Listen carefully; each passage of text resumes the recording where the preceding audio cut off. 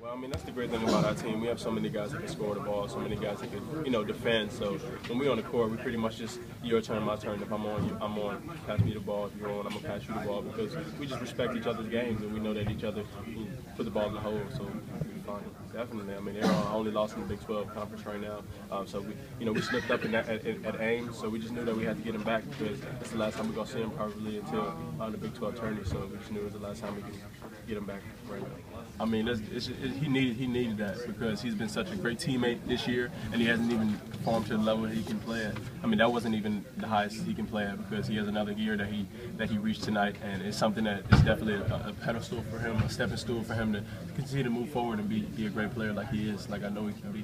I mean, Wayne is one of my I look up to Wayne so much because he has a great attitude all the time. He's a great teammate. He's a great leader, and just for him to have a great night like this, and I just see that he's more upbeat. He's a little happy. His jumper's been falling all season. He just hadn't been able to shoot a lot in the game. So tonight was the night that showed that he can be a good player. Yeah, he had a little bounce in his step. He had a little after the game interview. It was a great game for him. It's just been a great day for him, and he's only going to get better from here. And we're going to continue to follow him, and we're going to continue to grow along with him. Definitely. That's one of the biggest reasons why I had such a slow start because I thought I was going to have to do way more than I had to do, pretty much. And then once he said, you can calm down a little bit and not do as much, I was kind of confused as to where what he was talking about. And now I kind of see that a lot of great guys on my team, and there's a lot of great guys that can play the game of basketball. It's not just me out there, so it's kind of helps me be more comfortable.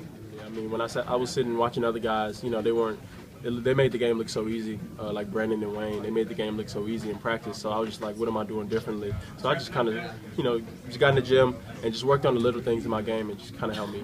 Yeah, we just knew that they were slow getting back on defense, so they're fast getting back on offense, and they're slow getting back on defense, so we kind of just tried to capitalize on that. And 30 points in Ames, fast break points to 12 back home, we definitely did something different.